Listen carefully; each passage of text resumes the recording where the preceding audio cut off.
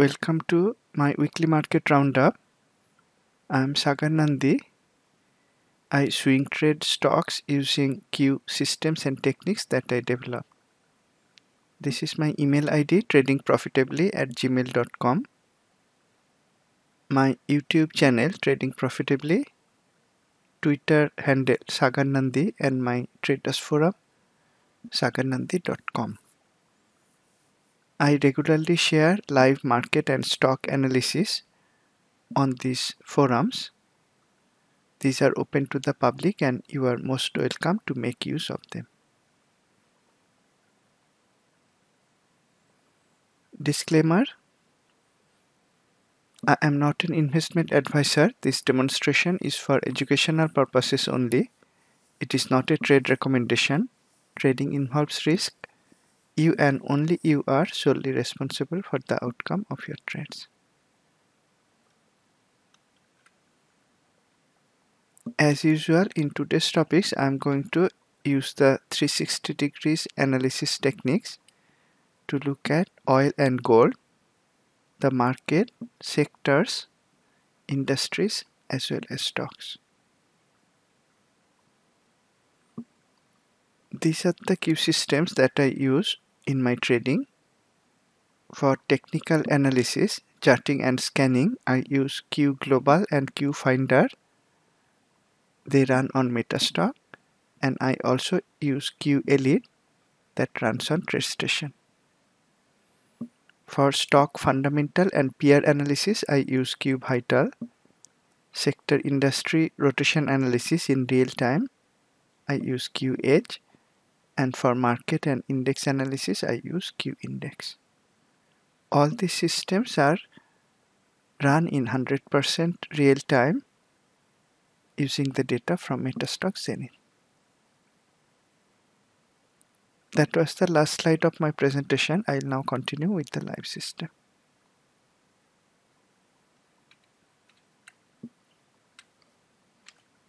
I am starting my analysis with oil ETF USO.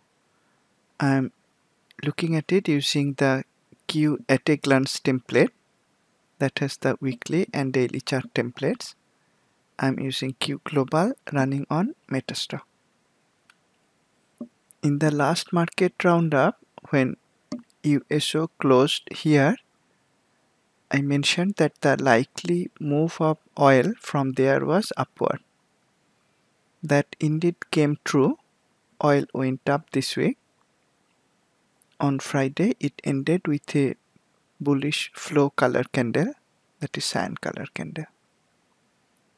In the weekly, the backdrop color is also bullish. It has a bullish candle shape as well. Looking back, you can see that after displaying the bullish headwind, possible reversal signal, oil has gone up in almost a straight line. In the daily chart, price is now above the upper boundary level. Price is supported by this memory trend line support.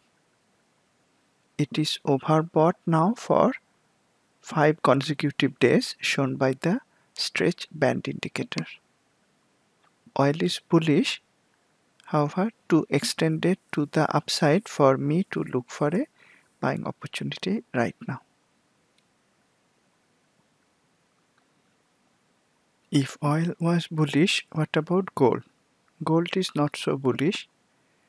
In the weekly chart, the backdrop color turned to magenta after many weeks.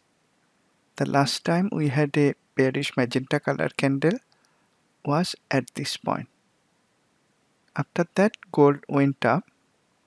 In the last market roundup, I showed from the weekly chart that though gold was still going up, the rate of going up was reducing. The slope of the weekly chart was reducing. This week, it created a reversal candle at price extreme high even in the weekly chart.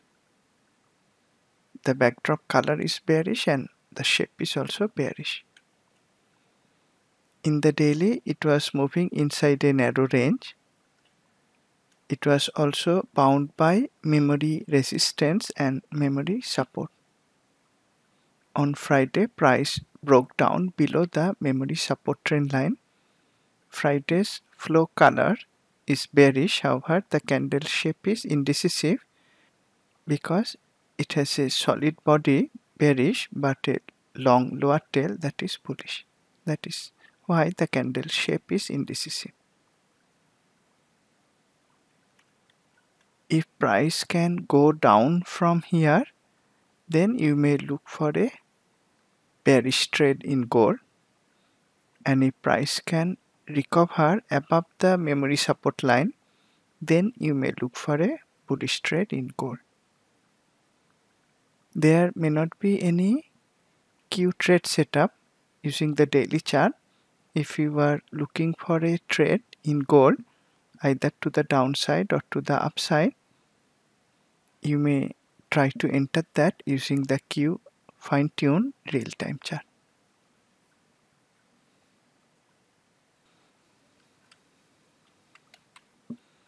After the commodities, I am continuing with the market level ETFs. In the past several weeks, Nasdaq ETF QQQ was the strongest.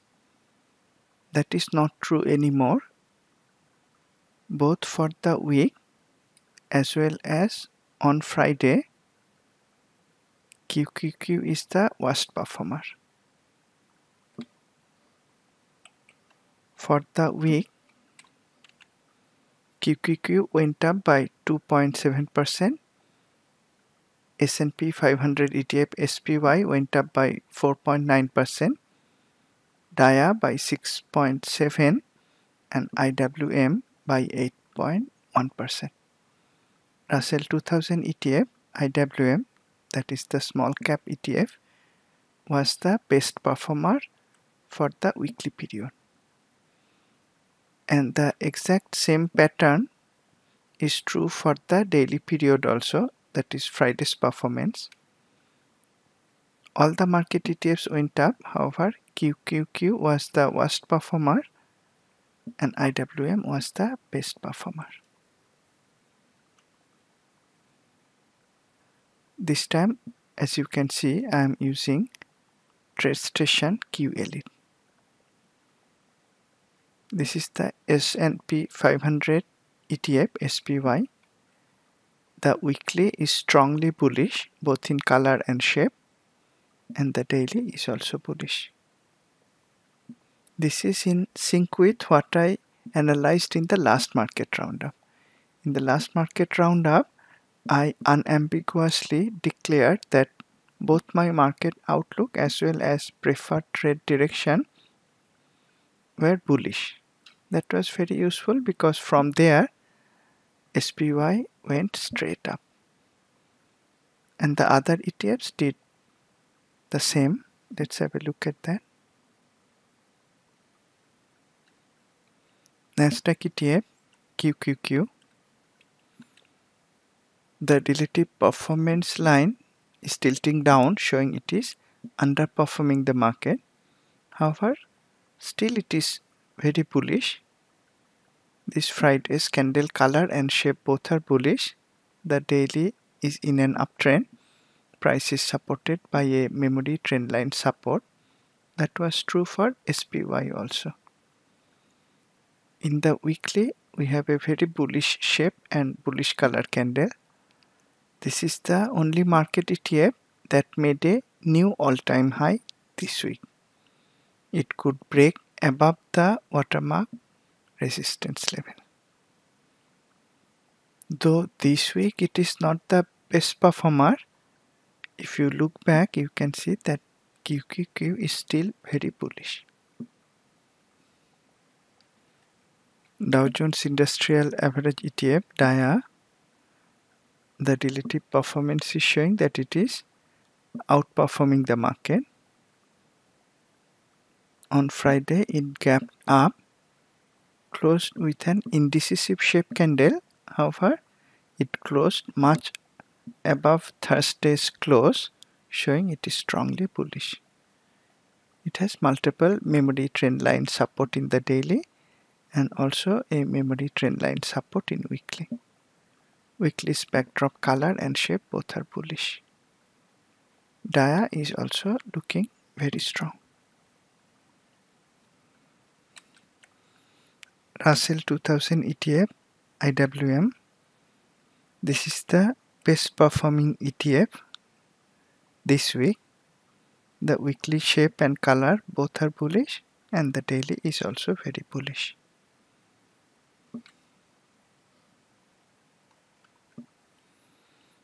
After the market level analysis, I am continuing with the sector level analysis, looking at sector performance over 3 periods, 5-day, 10-day and 1 month. This is a picture from 1 week ago. At that time in the market roundup, I mentioned that my market outlook was bullish. Over 5-day, all the 11 sectors were up. Over 10-day also, all the sectors were up. And over 1 month period, 8 sectors were up and 3 were down. This is what happened 1 week ago. And after that, in the current week, all the sectors went up. All the 11 sectors went up. Now over 5-day, 10-day as well as 1 month period, all the 11 sectors are up, showing that the sectors are very strong. Not only the market ETFs are strong that we saw earlier, but the sectors are also very strong. The stacked bar chart shows that over all the review periods, these 3 review periods, energy is the best performer, followed by consumer discretionary, real estate, industrials, materials, communication services, and so on and so forth. All the sectors are looking very bullish. If we compare this week's performance with previous week's performance, then you can see that the red bars are much bigger than the green bars overall, showing that market was already bullish 1 week ago and this week it became even more bullish. If you look into further detail, looking at the sectors over 1-day period, 2-day and 5-day period. 5-day period we already saw. For the week all the sectors are up, and here you see that over 2-day period, Thursday, Friday and 1-day period, Friday, there also all the sectors are up. Now looking at Friday itself, all the sectors are up and energy is by far the best performer. This sector went up by more than 17% on Friday itself. That is an outlier. The other sectors are also very strong, went up by significant percentages for 1 week. The sector level is painting a bullish picture across 1 month period, 10-day period, 5-day period, 2-day period and even 1-day period. It is very strong indeed. Time to make a call on my market outlook and preferred trade direction. 1 week ago my market outlook was bullish. Since then the markets became stronger and the sectors became even more bullish. All the 4 market ETFs are having bullish backdrop candle color, cyan color, and all of them are supported by memory trendline support in the daily chart. That is very bullish at the market level. And the sector level is exceptionally bullish. All the sectors are up over 1 month period, 10-day, 5-day, 2-day and even 1-day period. Across all these periods, 11 out of 11 sectors went up. That is showing strong bullish picture both at the market level as well as the sector level. Therefore, I am keeping my market outlook to be bullish. What about my preferred trading direction? Before taking a call on that, let's have a look at the summary data from QFinder. This is the data from QFinder, the summary charts. In terms of the number of symbols, 87% of them are bullish on Friday. And in terms of Q signals, 87% are bullish. This doesn't happen every week. This week, both the symbols as well as signals happen to be bullish by the same percentage, 87%. If you look at the individual signal categories, that is trend signals, trend continuation and trend reversal signals, the green bars are in general much bigger than red bars, showing that if you are looking for higher probability trades, you may look for them in the bullish direction at present.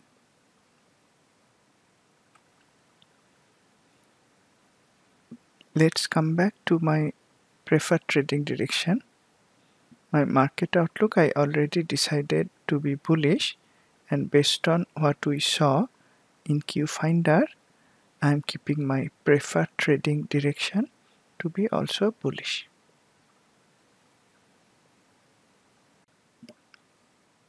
When your preferred trading direction is bullish and market outlook is also bullish, how are you going to find the suitable trading opportunities? One way to do that is to use the top-down approach, starting with real-time sector industry analysis tool QEdge. This is QEdge. You can see over 5 day, 2 day and 1 day, that is Friday, all the sectors are up. We looked at this data before. In addition, you can see from the summary charts that 100% of the sectors advanced on Friday, 96% of the industries advanced on Friday, and 91% of the stocks, that is the S&P 1500 stocks, advanced on Friday. This is giving a summary outlook. Now let's drill down to the sectors. Using their sector scorecard and heat map, you can instantly see that the strongest sectors at present are real estate and energy. They were weak earlier. The score was in magenta color, and in recent periods they both have turned cyan, bullish. If you are using top-down approach, you would prefer to buy in these two sectors. Which are the weakest sectors at present? They are utilities, consumer staples and healthcare. All are in defensive areas. Their scores are in magenta color at present. Earlier, their score was more bullish, especially for consumer staples and healthcare. You may avoid buying into these three sectors at present. If you are deciding to buy energy or real estate sector stocks, you may drill down into their industries first. These are the energy sector industries. All of them are looking strong. Therefore, you may buy into any of these industries.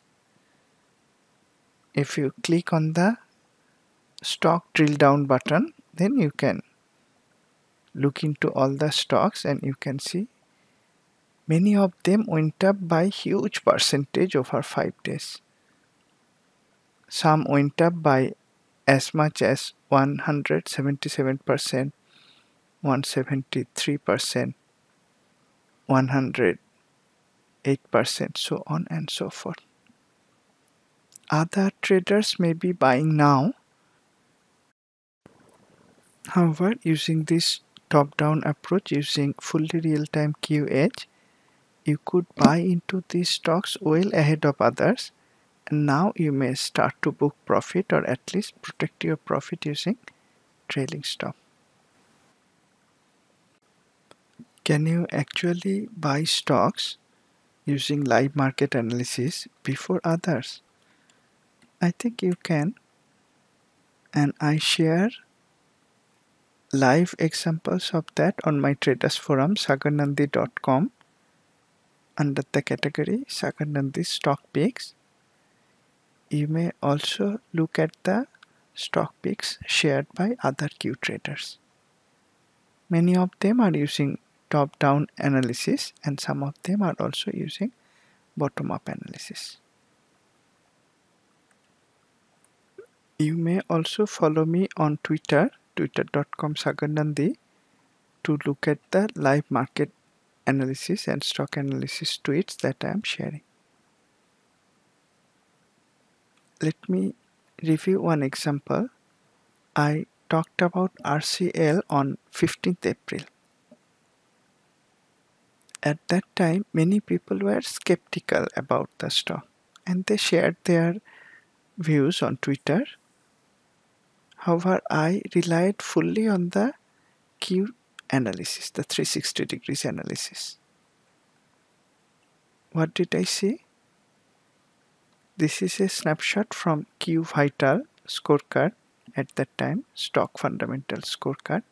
I had compared RCL with CCL. Both were in the same industry, hotel, resorts and cruise lines.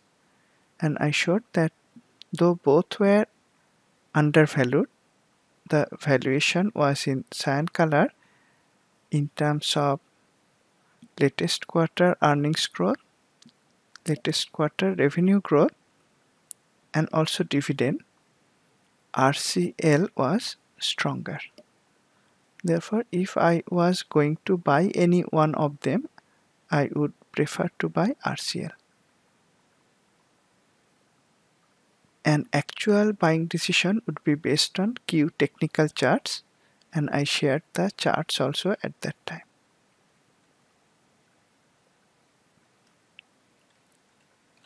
This was the at a glance chart that I shared. I pointed out that for RCL,